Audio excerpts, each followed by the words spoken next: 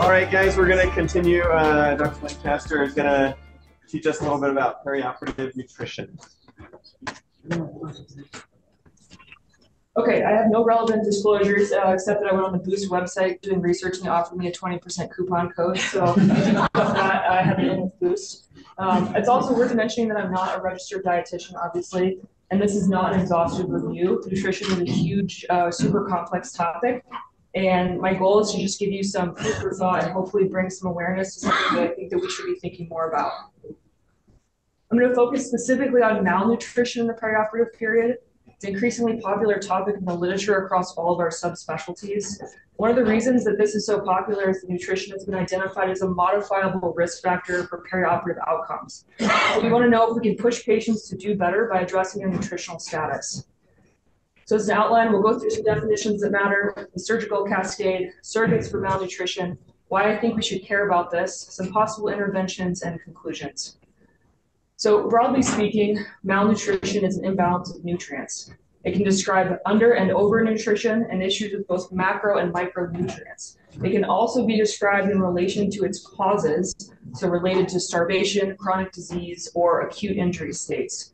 I'm going to focus on malnutrition as it relates to the stresses of surgery with a heavy focus on general protein undernutrition and a lack of sufficient post-operative calorie intake. Lots of factors can increase the risk of this imbalance, including obesity, low BMI, malnutrition states, including gastric bypass, and age, as it's most common in patients aged 60 to 70. Another important concept is that of sarcopenia, or age-related muscle wasting. This is a natural part of aging, but can also be exacerbated by chronic disease or nutritional issues. Obese patients can also experience this with high levels of adipose tissue, but very low levels of lean muscle mass. And so many of our patients are older and they start at a disadvantage due to this age-related muscle loss. So you may think as residents we're already experts on malnutrition due to personal experience, but it's not something that we talk about that much compared to other modifiable risk factors with much more research like smoking or high BMI.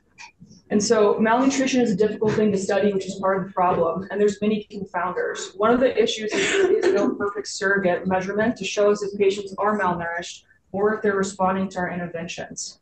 Albumin is the most widely used marker, but it is controversial, which I'll discuss more in a moment. Total lymphocyte count is also used, but some believe it to be a poor marker, and so it's usually discussed in relation to other markers. Transferrin has also come up, but has mixed reviews in the literature and is once again reported in some studies alongside albumin. Of note, prealbumin is not commonly used, as the range for normal varies quite a bit, and there's no official definition in orthopedics for nutritional status based on prealbumin alone. Anthropometric measurements have also been described, but these are somewhat cumbersome and are difficult to interpret in obese patients.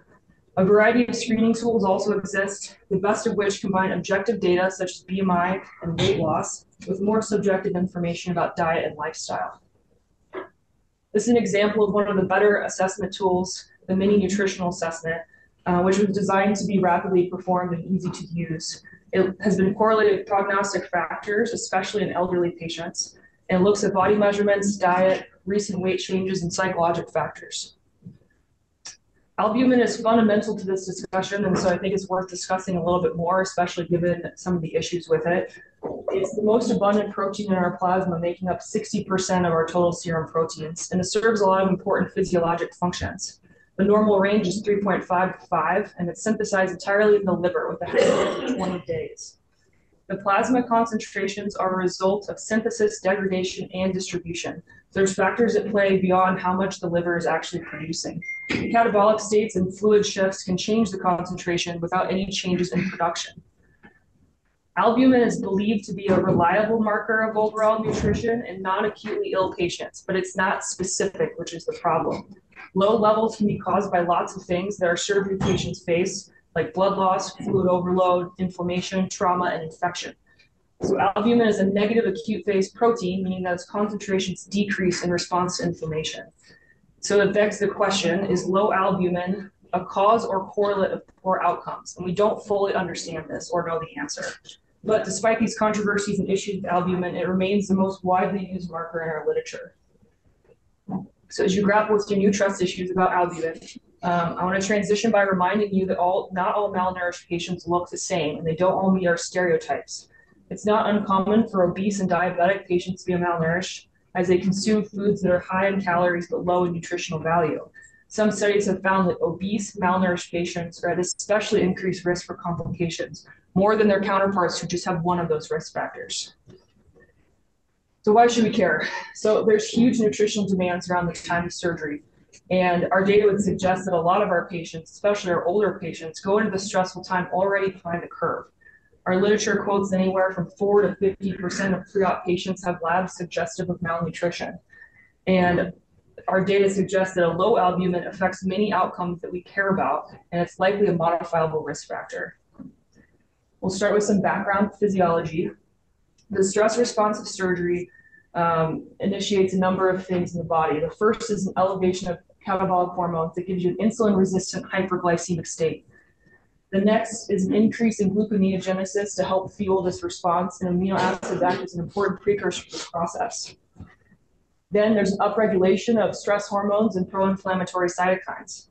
This triggers catabolism of glycogen, once again to meet demands of wound healing, and a reduction in protein synthesis and an increase in breakdown to fuel these processes.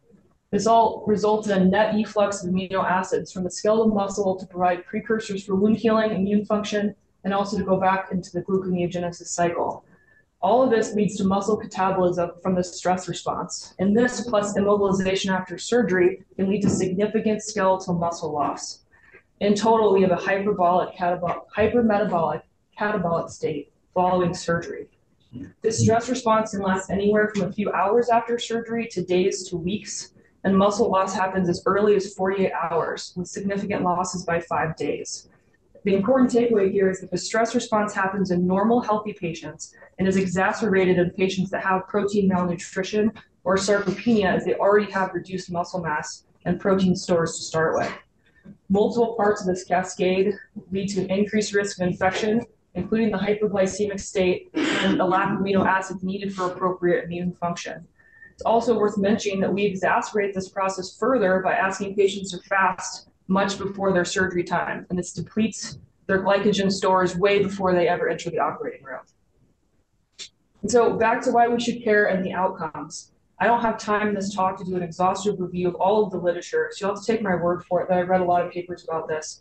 But as with any research, some are good, some are bad, but there are plenty that are reasonable and do a good job looking at this, from large database studies to single surgeon series. And they generally all point to the same thing, which is that patients with low albumin do worse. In the literature, patients with low albumin were shown to have all of the poor outcomes here listed. And based on what we know about the imperfect nature of surrogates, it certainly makes sense to question if low albumin is just a marker for sick patients that we would expect to do worse anyways. But these results remain significant even when their comorbidities were controlled for. And so we know from pathophysiology that protein is really important for sustaining a stress response after surgery, and albumin is one of our most abundant protein markers. And so there's likely something to this beyond just a hidden marker for sick patients. The other reason that we should care about this is it's likely making our most vulnerable patients more vulnerable.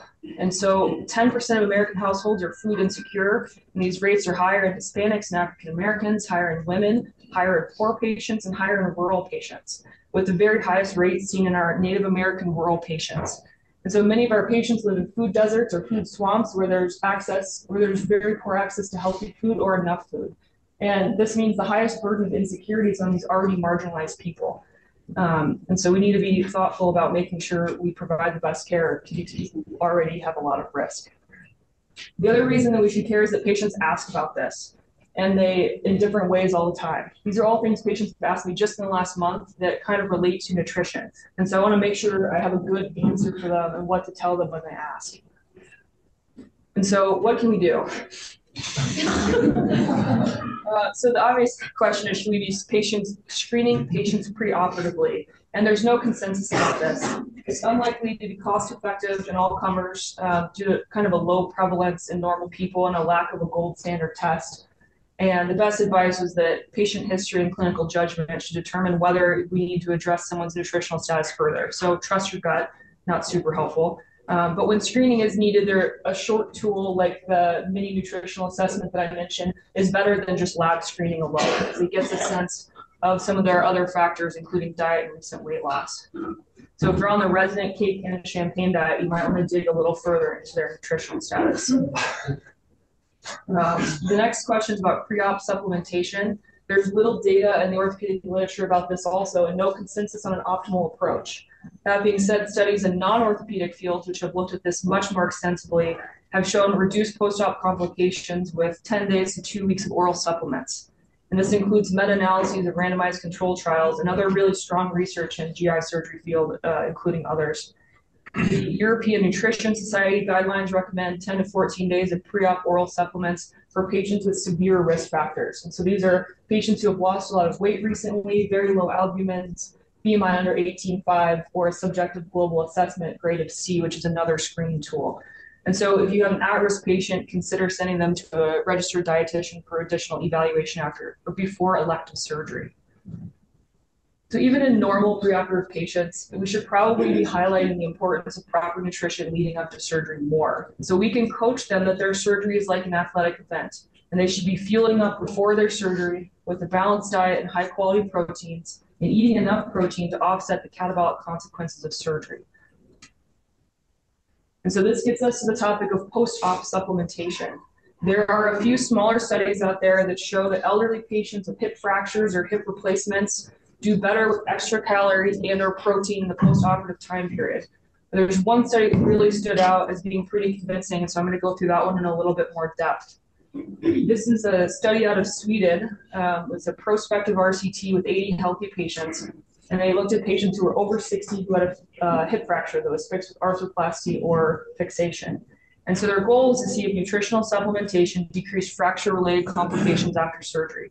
Because they've been previously published that hip fracture patients start with protein malnutrition at very high rates and have very poor energy intake post-op. And so in the control group, they just had them eat normal hospital food, whatever they felt like eating. In the intervention group, on post-ops day 1 to 3, where they worried that patients would not be able to take in enough orally, they used an IV supplement that gave them 1,000 extra calories a day. And then on post-op day 4 to 10, they did an oral supplement that gave them 400 calories, equal ratio of protein and carbs. And so in total, they got 6,000 extra calories in the first 10 days after surgery. And they kept these patients for a long time in this European hospital. And so they calculated all their meals, calories, and fluids and recorded everything, which is very labor intensive. And they recorded all their outcomes out to 4 months. And so this is just a summary of the most important findings. But the patients in the control group, the first 3 days after surgery, were only eating 665 calories on average. I'm pretty sure my dog eats more than that every day. And so those numbers are abysmal. And so in the intervention group, they had much higher calorie intake with the IV supplements as you'd expect. And then even once they got out further from surgery, on average from the first 10 days, the control group was only eating 900 calories. That's 50% of optimal values. The intervention group did better at about 1,300 calories. That's still only 85% of optimal. But I think the biggest part of the study is that when they looked at their overall complications at 120 days, the intervention group did substantially better, with 15% total complications compared to 70% in the control group. And so this table breaks down the complications into a little bit more detail. It should be noted that the groups were similar, except for the intervention group, on average, was 6 years older than the control group, but they still did significantly better. And so these are healthy patients in a prospective control trial. who did significantly better with more calories and more protein after surgery in regards to infection, mortality, and all of their complications. So even though we don't understand a lot about this topic still, and the research is difficult to perform, it seems like a good argument for increased nutritional support for a lot of our patients. The next thing we can do is educate patients. And so the recommended amounts of protein are somewhere between 1.6 and 3 grams per kilogram per day, consumed in 20 to 40 gram sittings to improve absorption. And so appetite can be reduced following surgery. This is where protein supplements, things like Boost, come into play. And once again, I think we can talk to our patients like surgery is like an athletic endeavor, and so is your physical therapy. And so we should be timing nutrition around PT. So patients eat a couple hours before and then drink their protein boost after they work out. So you gotta tell Nana, you're just like an athlete, you gotta get up there and then you gotta drink your boost. So this is what the recommendation actually looks like. And it's pretty overwhelming. So this is for a 70 kilogram patient. Many of our patients are obviously much heavier than that. And this is what 2 grams per kilogram per day would look like, broken up into the suggested amounts per sitting. So that's a lot of protein. And that's a lot of high quality protein in foods that they're not necessarily getting in the hospital. I've never seen avocado here, but and so, you know, we hear patients all the time like, oh, how are you eating? Well, the food's not very good here. You can quickly imagine how they're getting to that 650 calories a day if they just pick in a couple meals a day and that's all they eat. And so some studies have shown that patients probably only eat 30% of the protein they actually need following surgery. So quickly, this is a study that looked at 1,000 elective total joints patients in a number of facilities. They created a 3-point program. And so in the beginning, they just taught patients about a high protein anti-inflammation diet at a mandatory pre-op meeting, kind of like our Joints Academy. And then they looked at their pre-op albumin labs, and those patients who had an albumin suggestive malnutrition, they just called them and told them, hey, you're malnourished, we really need you to follow this diet. And then the malnourished patients were seen inpatient by a dietitian who just reinforced the importance of a diet, of an appropriate diet, and then sent them home with some post-operative education materials. They didn't actually supplement them in-house any different in the groups. And they found that the patients that were educated about an important diet had shorter length of stay, lower cost, and lower readmission rates. And patients who were flagged as malnourished but then received the education compared to the control groups. And so I think this suggests that education about diet could be effective and improve outcomes even without aggressive, expensive interventions.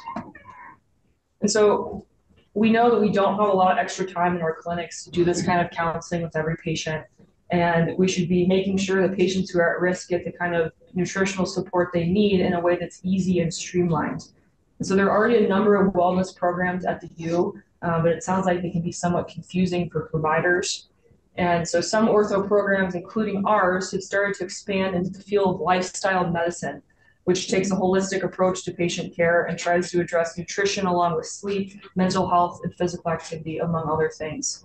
Currently, Dr. English, who helped me with this talk, and I appreciate her assistance, sees select pre-op patients for lifestyle medicine consults. And this is something that goes along with this lifestyle nutrition. And so this can be a useful tool for preoperative patients if you have someone you're worried about.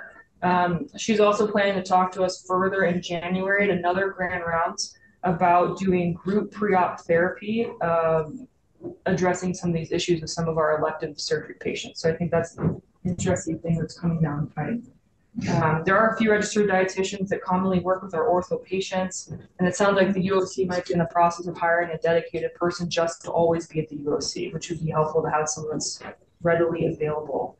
And some of the literature suggests that having a registered dietitian in your clinic should be standard of care. I think we're a long way from that, but kind of highlighting the importance of how much some people think this matters who have studied it.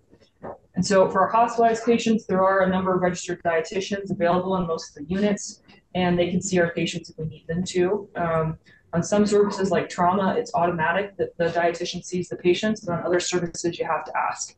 And so we can be adding boosts and things like that on our own, but if there's people you're worried about or who've had a big surgery, it's worth talking to the dietitian. It would probably be a good QI project in the future for somebody if you wanted to look at all the resources that were available and synthesize them into some kind of guide that providers can more easily access and use, but I didn't do that. So So in conclusion, malnutrition is common in our surgical patients and it's associated with poor outcomes. Surrogates are imperfect, especially in the acute setting, but patients with nutritional support obviously do better in the studies that exist. And so this appears to be a modifiable risk factor, and we should work to educate patients on the importance of this before and after surgery, or refer to a dietitian when they're needed. Nutrition research is really hard, and so we need further studies to optimize screening and supplement protocols to make this easier to give to our patients. And if you want more proof, it's probably in the pudding. And I'd be welcome to, or happy to share my code with you.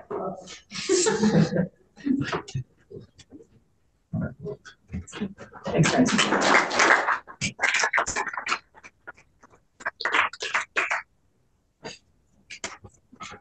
Any idea of how much parenteral nutrition costs? And if we started doing this in fracture patients or full joints, it would overwhelm the system. What are your thoughts on that? Yeah, I couldn't find any data about the cost of like the IV nutrition. I expect it's pretty expensive. They didn't report any of the studies that I saw. I think the boost is pretty cheap, so I don't think that that would be a big deal to be giving more of our post-operative patients, but I'd have to ask one of the dietitians for the exact cost.